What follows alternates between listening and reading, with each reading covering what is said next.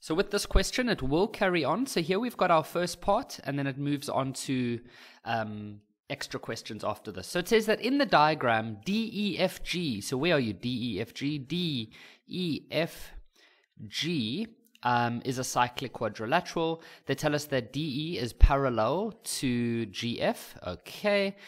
DE is produced to R. T is another point. EG, FT are drawn. Some of the stuff that they say is really weird. Like, of course EG is drawn. Of course ET was drawn. What else would it have been?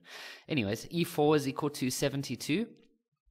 And then G1 is equal to 16. Okay, so the first question says, determine the size for 2 marks, DGF. DGF. So DGF.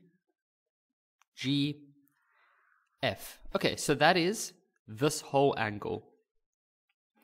So remember, now I'll show you a mistake a lot of learners will make. A lot of learners will say that this 72 is the same as angle G2, and they'll say tan chord theorem. But remember, this is not a tangent. A tangent has to be on the outside of the circle. Okay, so if we have the cyclic quad, which they told us earlier, and we know it's a cyclic quad anyways because E, F, D, and G are on the circle, and that's 4 points.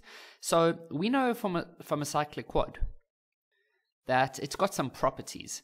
One of those properties is that the angle on the outside is equal to the inside angle that is opposite. So what does opposite mean? Well, is this opposite? No. Is this opposite? No. It's the other one. It's the one in between those two. It's this angle here. So the cyclic quad, one of the properties is that these two angles are the same. So if you look at the cyclic quad, this is the outside angle, and this would be the opposite side, okay? And so this whole angle here is the same as this whole angle here. So we could say that the answer is 72 degrees, 72 degrees, and the reason will be exterior angle of a cyclic quad. So we can then say that angle DGF is equal to angle E4, which is 72 degrees, and the reason is because it is the exterior angle of a cyclic quad.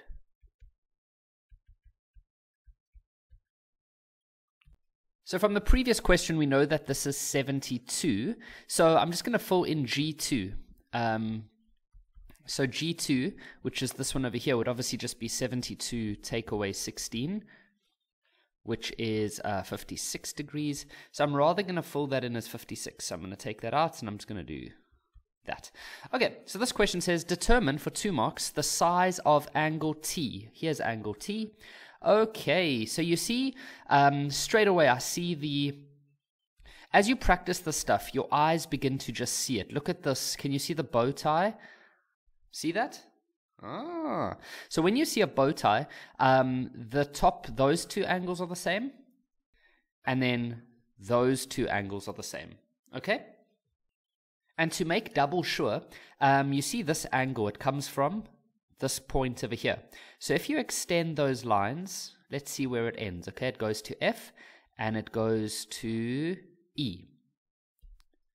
Now if I do the same with this angle T, it should get to the same place, to E and to F. You see it went to the same place, so we know that they're both coming from the same place, so it definitely is a bow tie. So what we can then say is that angle T is going to be 56 degrees, and that is because of angles in the same segment. Okay, you can just say seg like that. This question for 2 marks says, determine the angle GEF. GEF, where are you? GEF. Okay, so G, E, and then F. Okay, so it's this angle over here. So let's take away those lines. So it's this angle here that we are looking for.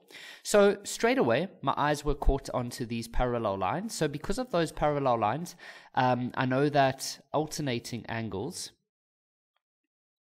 would tell us that E1 is going to be 56 degrees because of alternating angles. So you could say alt angles, and then which lines are parallel? DE is parallel to GF. Okay, now we could possibly look at this straight line over here, and we know that this is 56, so we could say 180 minus 72 minus 56, because we know that all of these angles must add up to 180. So we could then say that angle GEF is going to be 180 minus 56 minus 72, and this is because of angles on straight line. And so if you had to work out this angle GEF, it would be 52 degrees.